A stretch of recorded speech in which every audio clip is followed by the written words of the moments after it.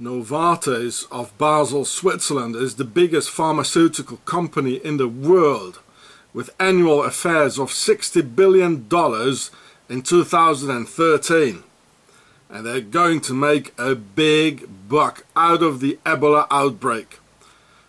First, they had their products Gleevec and Tasigna against Ebola ready in 2012. The next year, in 2013, they had new Swiss laws of mandatory vaccinations set in place. And yes, the pharmaceutical lobby is the biggest by far in Swiss Parliament. And again, 1 year later, in 2014, the Ebola outbreak in 2014, simultaneously presenting the Swiss Ebola vaccine, Exelon. Well, this is the itinerary of big crimes against humanity. Just follow the money and you get to Switzerland. So you can see the whole article. Here there's Gleevec and Tasigna and against Ebola. So first I had it all ready, the vaccine, the antidote, then the Swiss new laws, so they can just give you a shot, and then the outbreak in collaboration with the Swiss Nazis, who've been told that the Swiss borders were going to be closed as an effect.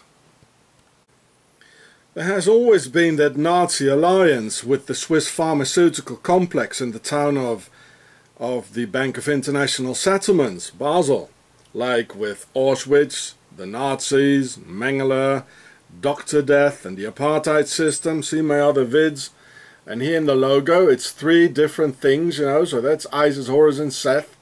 And it's also like the needle in an artificial insemination, you know, like punching the egg. Maybe the way we were made, who knows. And the Pyramid S logo of its predecessor Sandoz from before the 1996 fusion. It's all pharaonic. So this is for Isis, Horus and Seth.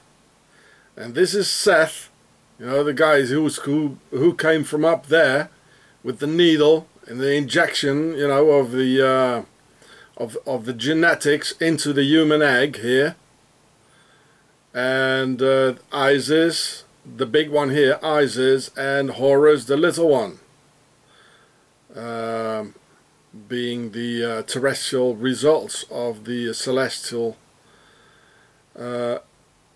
imprint of Seton or Satan, Sethon, set on.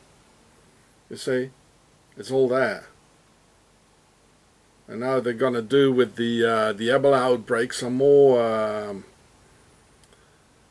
you know, the Georgia Guidestone things, you know, the ones they want to keep and the ones they don't want to keep. The same thing, actually, which is in the logo. You know, it's all about a farmed human race. Even farmers do it nowadays, you know, with cloning and you know, artificial insemination of a great bull. And so this is the injection by Sethon, and here's the human egg. Charming, isn't it? And it's all from Switzerland. Switzerland is entirely corrupt and under the influence of Nazis and their companies, because they're all very, very rich. You know, they'll sell their grandmothers if they can get only like more votes in their particular interests. It's completely out of control, and somebody should do something, because they will never do it themselves. They also control the police, they control everything. And it's always been like this in this country here. Nothing has changed. It's horrible. The MAP Industries from California and their alleged actual Ebola vaccine antidote for the US is most likely a Novartis subsidiary, of the Swiss multinational, which they do to block lawsuits, arrive at the core of the company.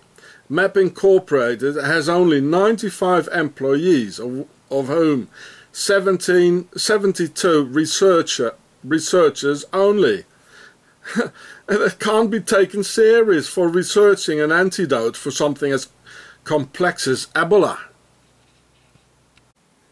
So if Americans are going to die from the new MAP vaccine against Ebola, the Swiss mother company cannot be held responsible in a court of law. Chiron in California is also a Swiss subsidiary of Novartis, and the president has Swiss roots. See my video about it. Is fecit qui prodest. He or she who profits the most is considered to be guilty.